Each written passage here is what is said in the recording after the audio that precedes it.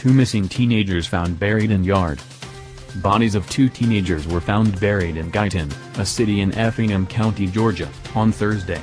Effingham County Sheriff Jimmy McDuffie announced the arrests of 3 adults in relation to the case.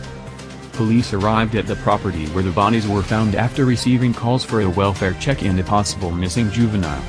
The missing girl, 14-year-old Mary Crocker, hadn't been seen in weeks. Family members in the house told deputies the teenager had gone to live with her mother. Investigators believed they were being given conflicting information. Deputies realized this information was false and not accurate, McDuffie said. Information from Elwyn Crocker led investigators to search the grounds, and 2 bodies were discovered. The bodies were buried behind a house in the Azalea Point subdivision, off Rosebud Place. Along with Mary's body, investigators also found the body of her brother, Elwyn Crocker Jr., who had not been seen since November 2016.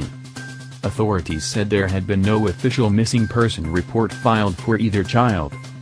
The teen's biological father, Elwyn Crocker, 49, their stepmother Candace Crocker, 33, and step-grandmother Kim Wright, 50, were all charged with concealing a death and cruelty to children.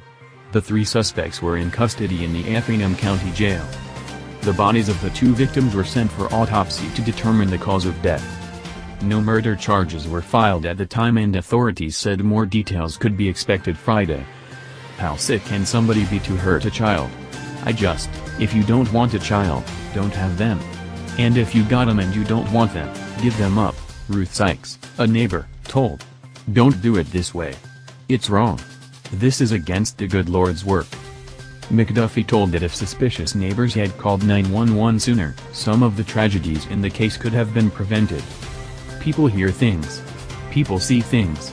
Of course, all day today, people have been coming up to us, well, I saw this and I saw that, but for whatever reason, they didn't feel comfortable enough to call and let us know that, the sheriff said. David Dexley, Effingham County coroner, also said, this day and time with social media, people are always staying in touch, and when people disappear off the grid, something is wrong.